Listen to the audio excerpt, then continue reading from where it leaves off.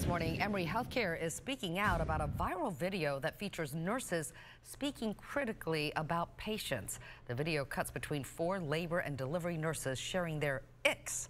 It's a word used to describe what they don't like to see or hear from patients and their families. Emory released a statement Friday morning saying the nurses had been fired. Here's a quote.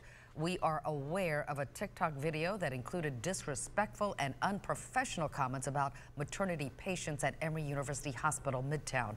This video does not represent our commitment to patient and family-centered care and falls far short of the values and standards we expect."